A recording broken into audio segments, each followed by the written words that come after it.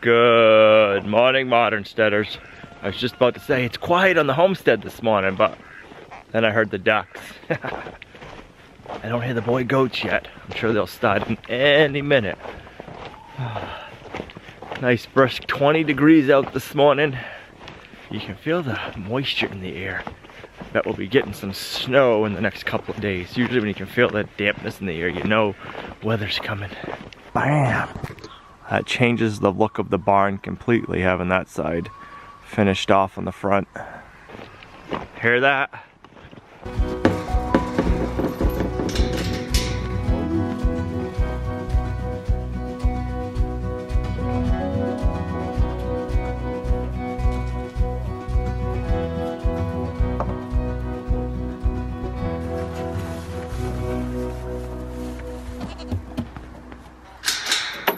You goats ready for some hay? We're gonna feed you out in the pasture.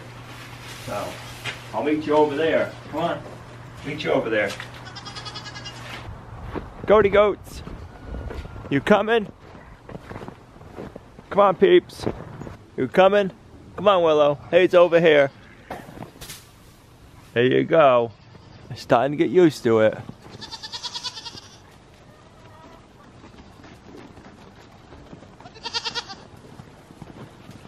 What are you doing, Hope? You're usually the first one out.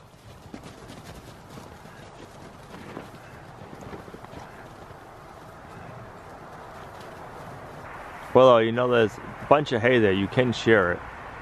I've been really impressed with how well they've been eating the hay up off of the snow. They're eating the hay off the snow better than they eat it out of the hay feeder, making less of a mess and wasting less. Haha. Yeah, we're gonna keep it up, guys. Pluto, Tan Man.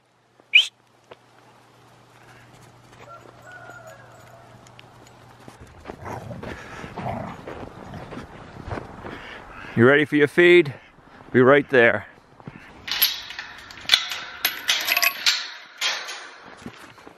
Good morning.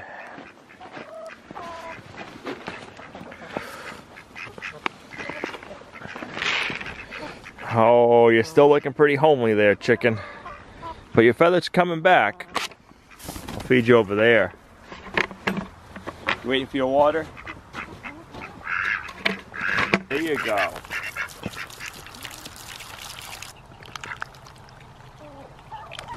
You're pretty noisy drinkers, you know, right? Pretty cute, though. Let's go out to the 40, see what we can see, and we'll check the game camera. That's new. Right there. Somebody urinated on the old trail. Whew. I don't see any tracks, but they're in our trail with no fresh snow, so something came this way. Tracks right there, those are fresh. Can't make them out. Definitely looks like a good sized paw, but and they came from over there.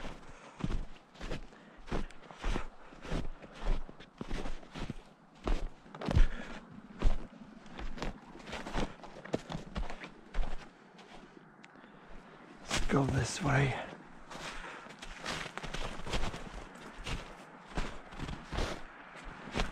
I liked it better when we kept getting a little bit of fresh snow. It's easier to track. Our sardines are right over here. Let's see if they picked up anything. Got some comments saying they didn't like the idea of using sardines. They didn't think it was a good bait. So if you have a better idea for a bait, leave it in the comments down below. I'm not seeing any fresh tracks. Sardines have not been touched. The game camera's right there. The reason we're gonna take this in today, when I was setting it up, I noticed that right here, there's no cover over the eye. It's not sealed. So I don't know if it broke, if it's not made that way or what, but I don't wanna leave it out here in the freezing rain. I don't know if you can see there. It's missing. So maybe that's one reason why I haven't had great luck with this camera. Maybe it came that way. We got another camera coming. I think it should be here tomorrow at some point. So when it comes, we will set this one back out after the rain and the new one. I'm gonna leave the sardines out. If you have a better idea for a bait to see what's been lurking around, leave it in the comments down below.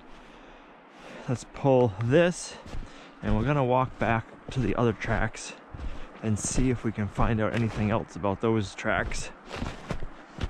So it seemed to me like those tracks came across the brook and further down here. Some trails here, but those are not that fresh. Trails, tracks there. I'm thinking it came from this way.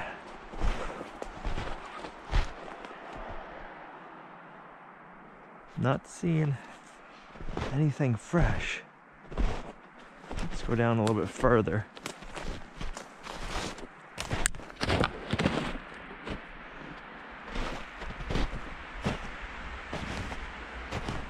Yeah, you can see where they broke through the water right here. That's a good sized paw track. Let's see if I can take some pictures.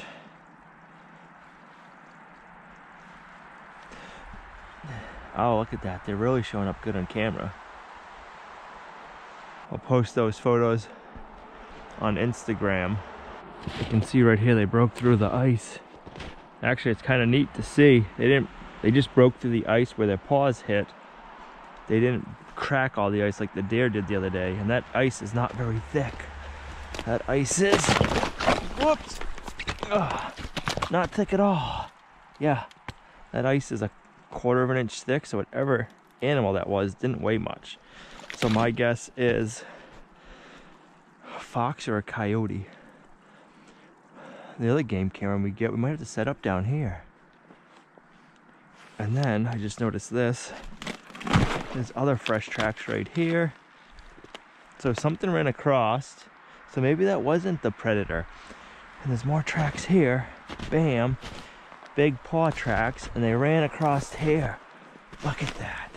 Let's see if I can get some of those.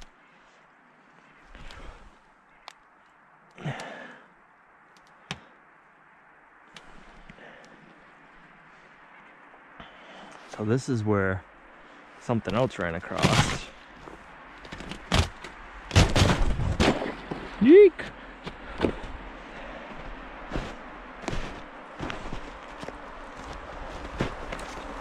And they're coming up to the homestead.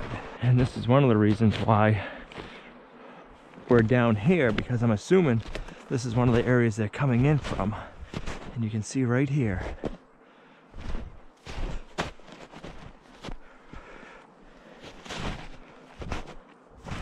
Let's follow these tracks back up.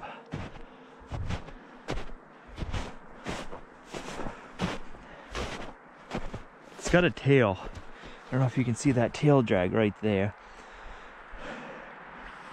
I'm seeing a tail drag. I don't know if you can see it on camera, but it's got a tail. It's got a tail drag in the deep snow. See it? And then, okay, followed up over here, got on our trail, kept going up our trail, and then stopped and peed right there. Marked its territory. And keep an eye out to see if it gets off our track. So I'm not seeing where they left our trail. So I'm wondering if they went up and went onto the road somewhere. Because once we get this way, if they stayed on our trail, a lot of this is our dogs. I won't be able to tell where they went. I don't know if you guys heard all the squawking when we were doing the chores this morning, but that was coming out of the greenhouse chicken coop. It sounded like we had 2 girls squawking. That means they're laying eggs. So I wonder if one of the black copper Morans laid eggs this morning. One. Did the olive egg layer lay? She usually lays right here. Nope. 2. Thank you, ladies. You both started laying on the same day. The olive egg layer's been laying pretty consistent pretty consistently lately. That's awesome. 2 fresh black copper Moran eggs. The eggs aren't that black or aren't that like dark yet, like a rich chocolate color yet, but the more they lay, the darker the eggs will get. So we'll be waiting to see how they turn out.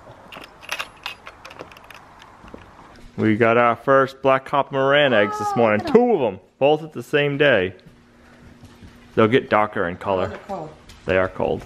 I was out doing the chores and I was hearing squawking, squawking, squawking. I was like, what the heck is all that racket? It was the 2 black copper Morans laying their first eggs. That's so funny. Right? We've been lucky. We haven't gotten any big snowstorms yet here in the homestead, but I know they're coming. So we need to get the tractor ready. We had the battery die on us once this summer. It's the original battery in the Kubota. And once we get a good cold snap, I know that battery's not going to want to work. So we need to get the battery out, see if we can get a new one today. We need to get the lawnmower deck off because we're not going to be mowing lawns for 5-6 months anyway. Try to get the tire chains on. And then we need to get the plow and the truck situated.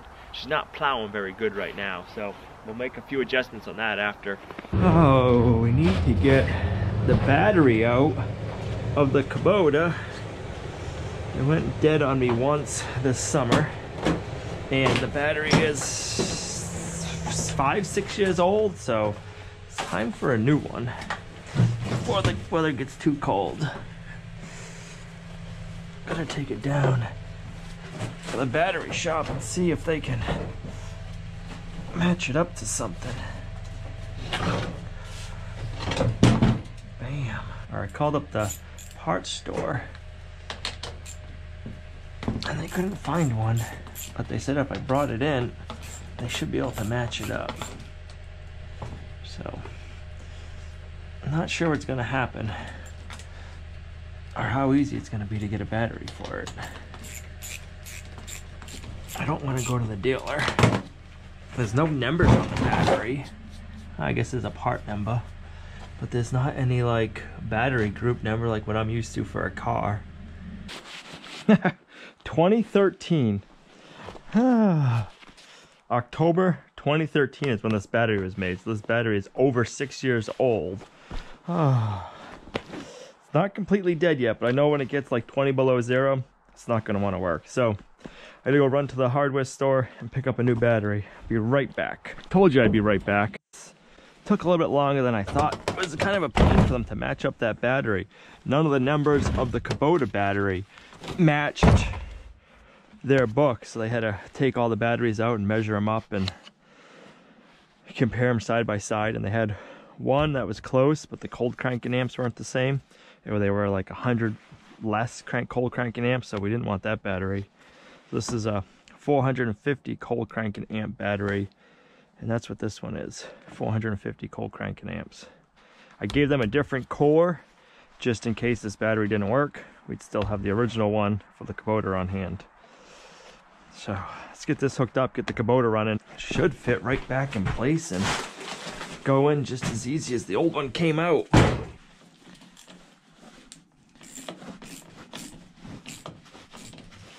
Guess I should have paid attention more to see which way these terminals were pointing.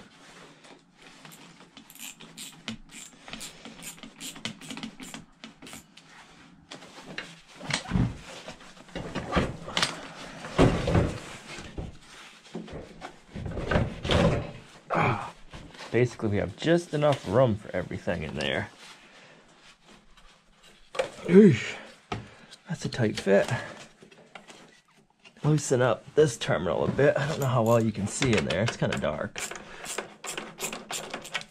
Spin it this way a little bit. That's better.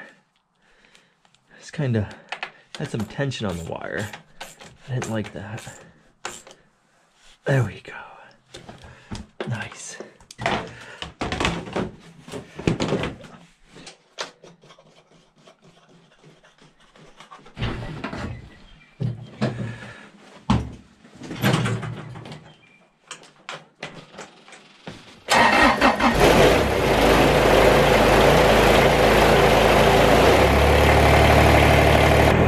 The tractor start that strong in a long time. I guess it's needed a new battery for a while. Oh, I'm glad we did it before it completely died.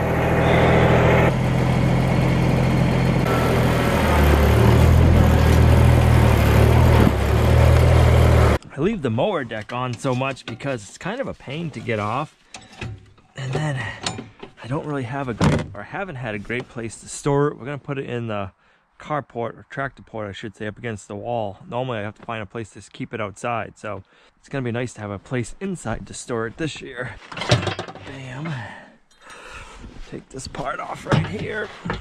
Oh. That should stay there.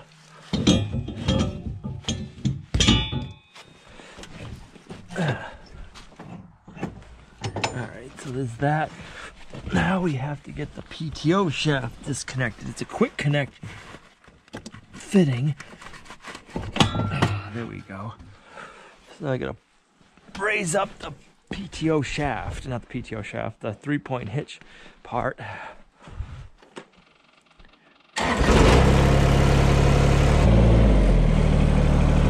That should do it.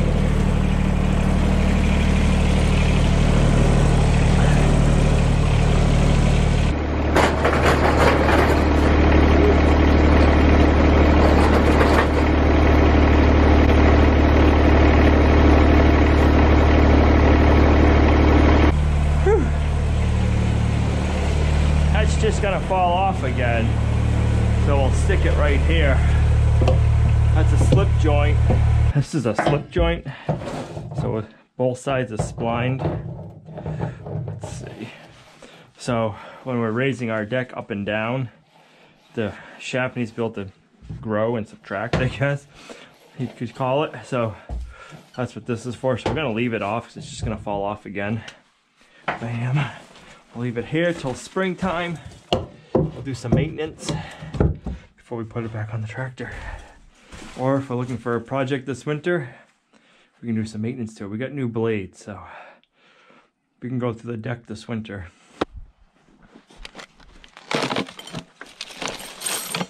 Most of this in here is sand. We have like 4 or 5 sandbags in here for weight.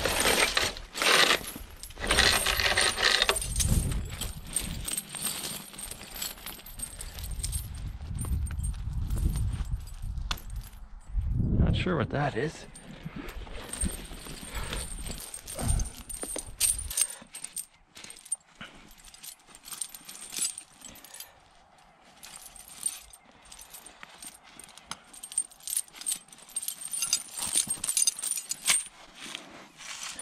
Let's see, I want to make sure they're facing the right direction.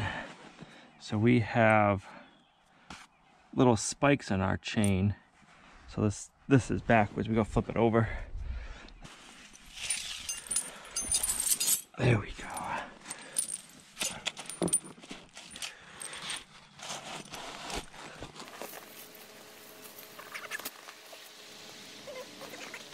Oh.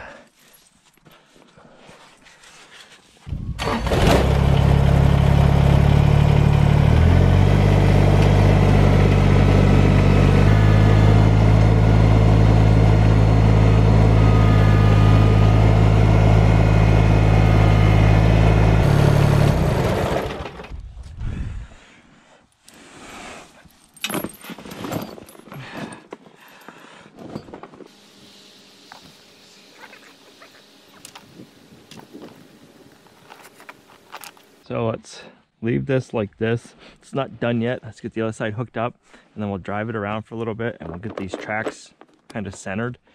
And I'm probably gonna need to get some bungee cords to go from here to there and tighten them up. I forgot about that. We used to have bungee cords, but I'm pretty sure I broke them all.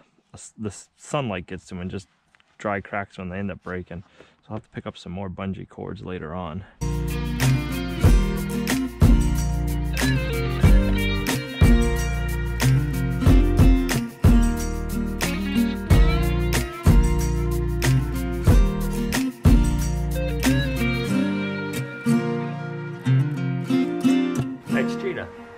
Hey, what are you doing?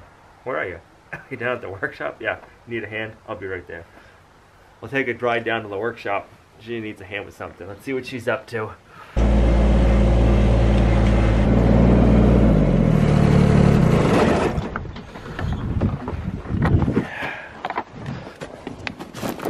Yeah, I loosened up a little bit.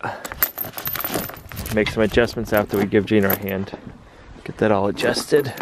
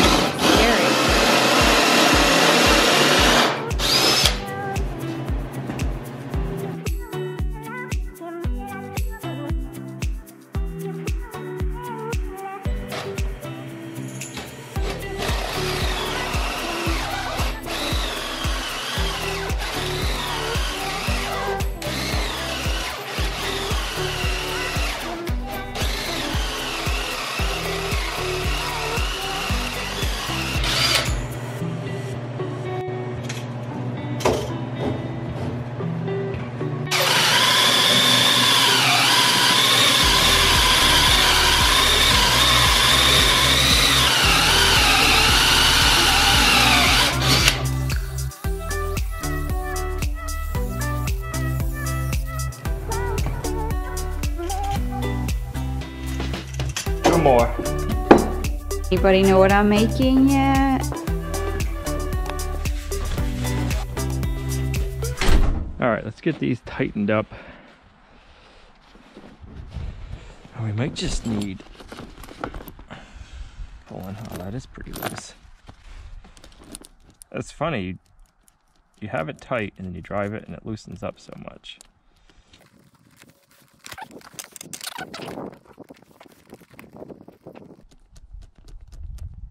If I remember correctly, I believe the statistics, like you get 100% more traction on ice with tire chains than without. Something crazy. That's pretty good.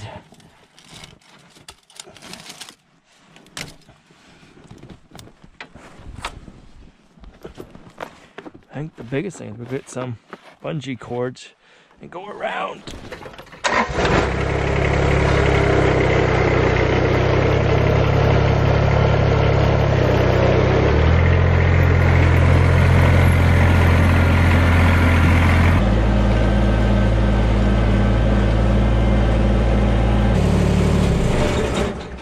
Pretty crazy how much rougher the tractor rides with those chains back on there. It was riding pretty smooth. You can feel it. It's like it's not a smooth ride anymore.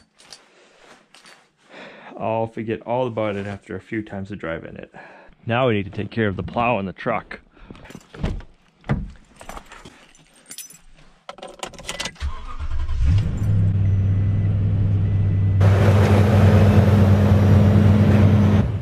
So the plow on the truck has these little feet, they're pads right here. Let me see if I can show them to you. Right here, and I have them adjusted so that this hits first before the blade of the plow.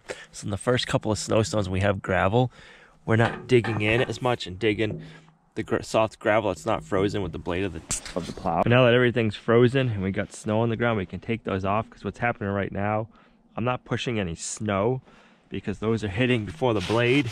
So if we're only getting like an inch or two of snow, I'm not pushing nothing. So we need to take them off.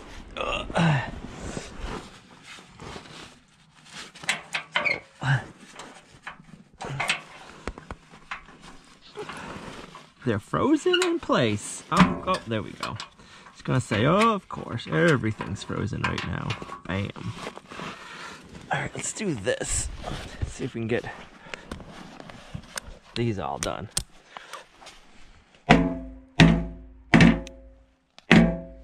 No? Yes. So I'm gonna do this. Bam. Bam. And then I'll know to take these washers off. And that's the height I like, if that makes sense. Because we'll be putting them back on either come springtime, or if we get like a January thaw, we'll need them again. I think we got what, 3 or 4? We got 3 of them. I guess we're gonna need 2 hands. If I undo that pin, it's gonna fall, and then I'll lose all my washers in the snowbanks. There we go. Bam. Oops. This. Flip it. and then we know where to put them. Bam. Let's set these aside. Now we have a nice storage spot even for these. Boom. Boom. I don't gotta worry about losing them. I think that pretty much makes us ready for whatever winter throws at us. Not saying we want it, but we're ready for it.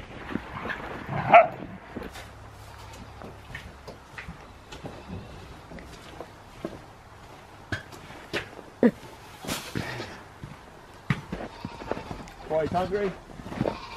Huh? Are you hungry? Come on.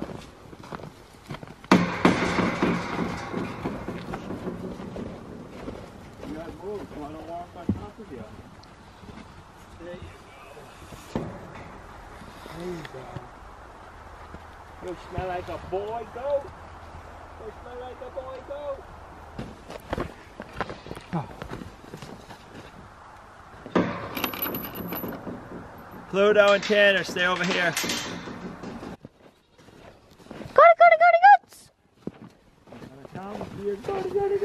Go. Yeah. Goats! Come on, goats. Goats! Hope-a-dope. Hoppy! Goaties! Give him a good headbutt through the fence, Hope. Goats! Goats!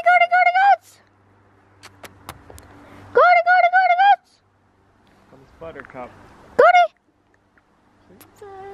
Do I really want to eat hay that bad? Nah. Goaties! Little man's gonna do it. He's gonna run. Run! His girlfriend's out there eating hay. He's gotta get there. Run!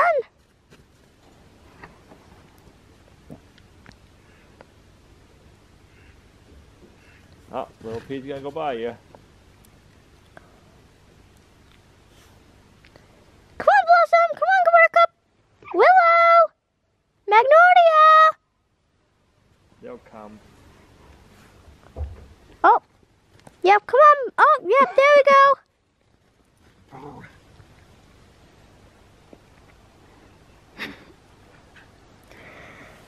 I think it's funny that they don't walk further away from the fence. They still come right up to them. Yeah.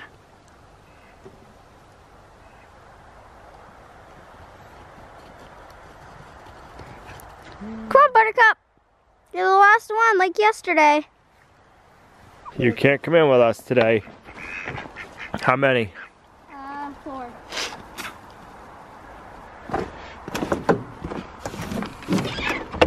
Whoa! 2,